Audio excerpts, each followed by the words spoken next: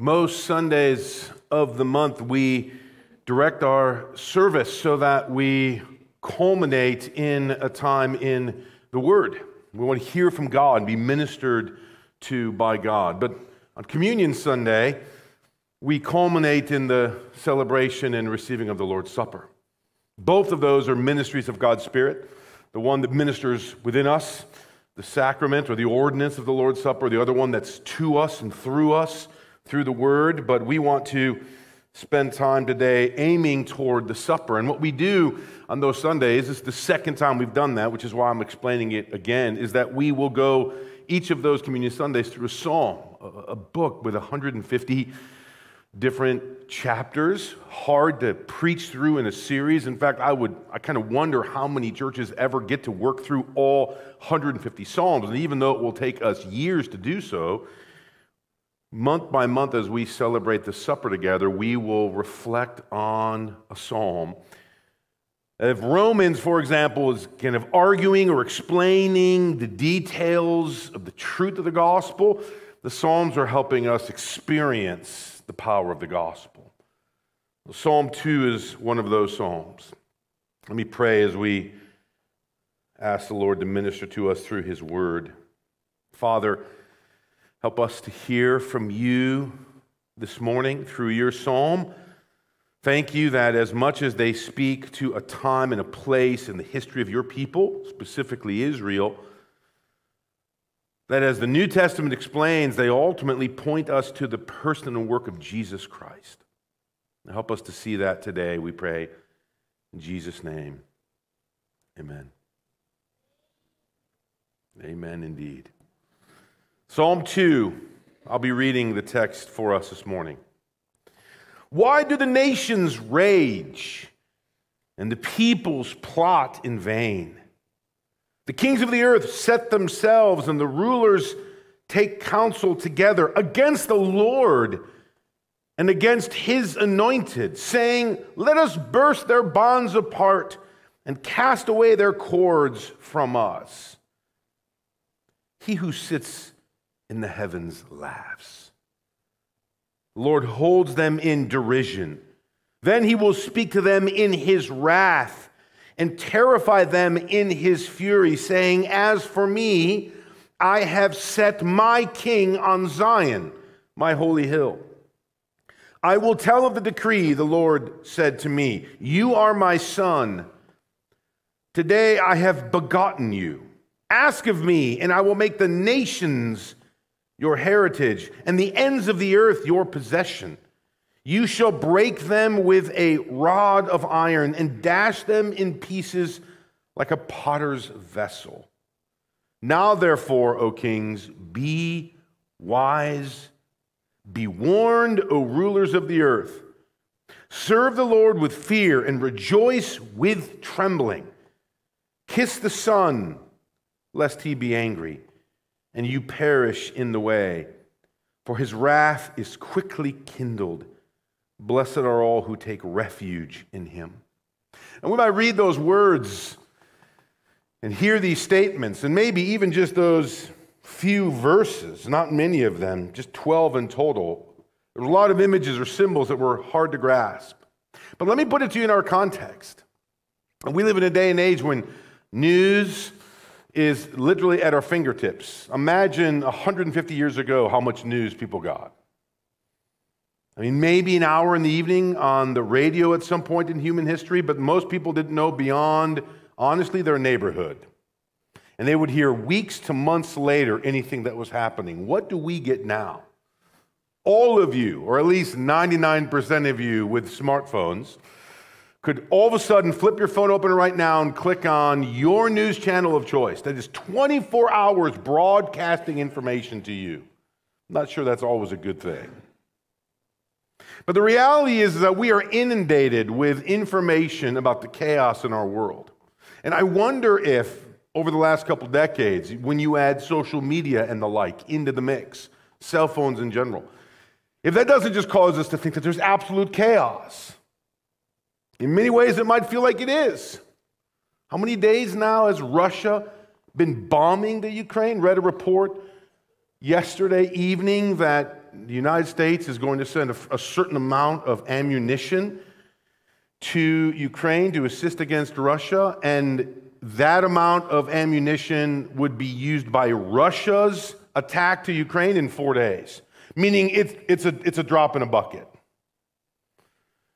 It's been well over 100 days now. It's almost become normal of this attack of this country, Ukraine. Think of all the chaos in our political world, even this week. All the strife and fighting over a transfer of power not long ago in this country, let alone the 200 plus countries and all the chaos they have. Yet week by week, the church gathers. What did the church do during World War II? Any of you remember that? What did they talk about on Sunday mornings? How about World War I? How about churches in the South or churches in the North during the Civil War? How about churches in Great Britain, in North Africa, in parts of Russia, in all those times?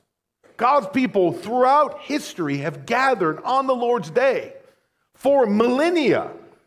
Whether it's a beautiful sunny day and you're celebrating Easter in your Sunday's best, or it's in the middle of a war,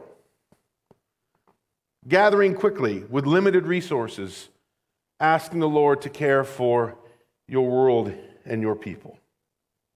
Psalm 2 wants to give you a perspective on all of that, and it fits.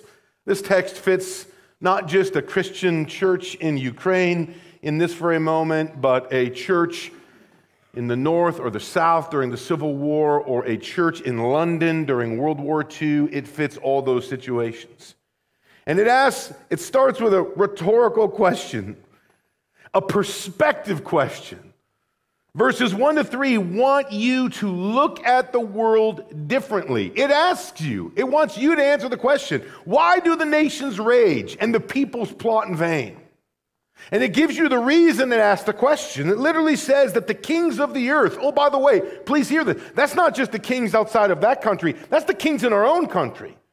God's word set up long ago that there'd be two kingdoms, the kingdoms of humanity, our nation included, and the kingdom of God. And the kingdoms of humanity would wage war against God and his ways. Have we not seen that in our own nation? Is God's word and his truth, the way he created all things for his purpose and glory, is that respected in any real way in this country? The kings of the earth set themselves. It even says the rulers take counsel together against whom? Against the Lord and against his anointed. Well, that's interesting language, anointed. We don't speak that way very much. That's language that clearly the New Testament saw to be referring not just to the king of Israel at the time that this was written, but ultimately to Jesus. This is one of about a half dozen royal or messianic psalms. In the original context, they were speaking about God's work with his people in Israel. But ultimately, as the biblical story unfolds, the king of Israel was just an interim until Jesus Christ, the true king, would come. Acts 4 and Acts 13, just to give two examples, specifically link Psalm 2 to Jesus Christ. So we are not stretching the text at all to say that this is referring to Jesus. That's exactly what our Bible taught us to do. So that rhetorical question in the front wants us to look at the world from the perspective of God. Christians, look at the world from the throne of the Lord. Look at how they're plotting against God in all that they do, and certainly how they live. In fact, Acts 4 even says that this depiction in Psalm 2 is describing what happened in the Gospels, or what would at that time happen in the Gospels, when they were plotting against Jesus to crucify him. So look, Christians, look right through your smartphones or your flat screen TVs or whatever radio channel you listen to when you drive.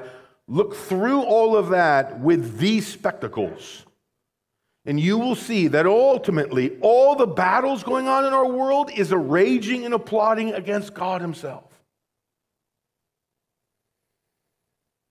Look at how God responds in verse 4. And don't take this as some unwarranted pride, by the way, in verse 4. Take this as a posture of, like, imagine a father against his 2-year-old, and the 2-year-old naively thinks he can beat his 30-year-old father in a wrestling match. When that father kind of giggles at the idea, it's not to humiliate the kid, it just is so unrealistic, it's beyond comprehension. He who sits in the heavens laughs. But more than that, he holds them in derision. They are responsible for their rebellion and disobedience. And listen to the language. He will speak, future. He will speak to them in his wrath and terrify them in his fury. Again, don't take this as some kind of God who is a bully. This is just a reflection of his holiness. This is just the gravity of creation challenging creator. There is gravity. Gravity is not a plight to get you. You step off your roof, gravity takes you down. That's just reality. So too, when creation challenges creator, there's a gravitational force that it has not calculated. And the Bible personifies it just to show you the nature of God's glory.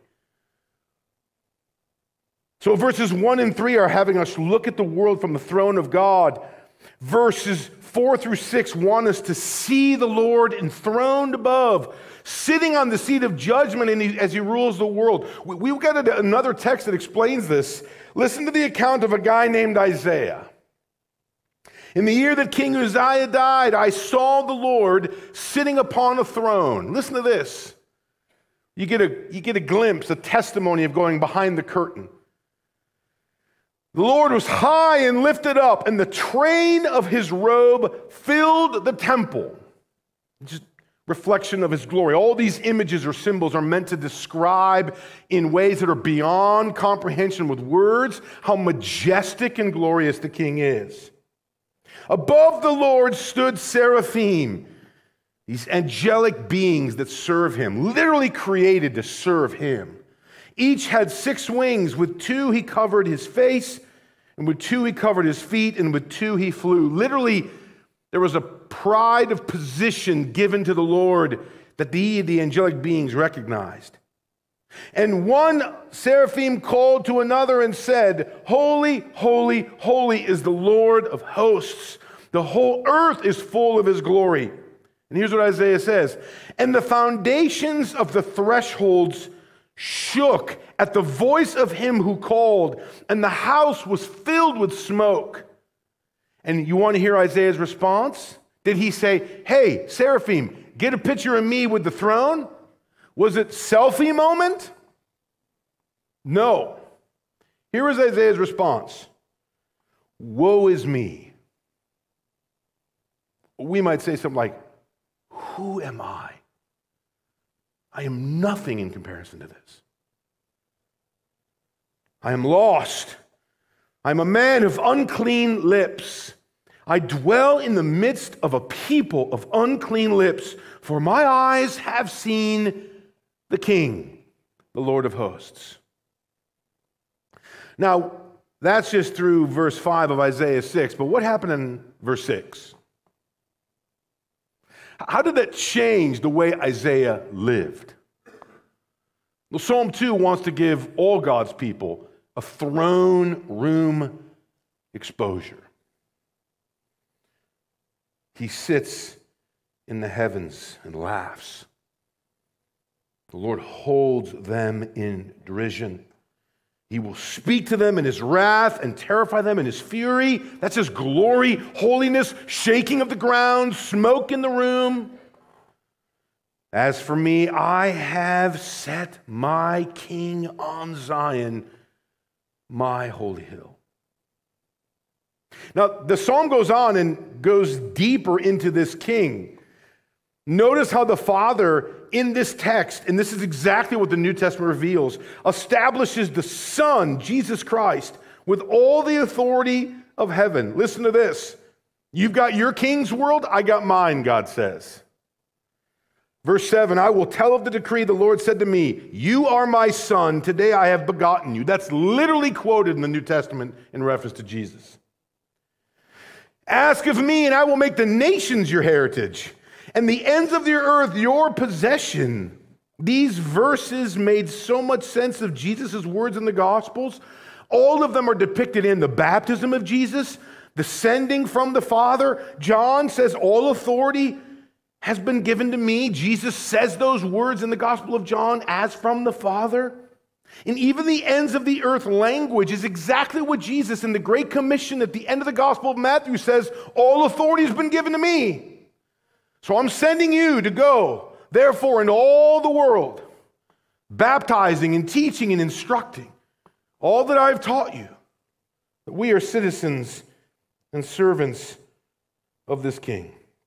So notice how the psalm ends, and it's wise for us to hear. We may not be kings, though it would be good if all of our senators and House of Representatives and kings and prime ministers, all royalty in the world, were to read verses 10 to 12. They may not, but God's people will. Therefore, O kings, be wise. Be warned, O rulers of the earth. And here's what it says in verse 11. Serve the Lord with fear. Like, know who he is. Remember Isaiah? Know who he is. Know who you are. Rejoice with trembling. Kiss the Son. That's not a romantic kiss. That's paying homage. That's grabbing the cloak, kissing of the hand, or kneeling before to give proper respect. Kiss the Son, lest he be angry and you perish in the way. For his wrath is quickly kindled. But it ends on a positive note to God's people. Blessed are all who take refuge in him.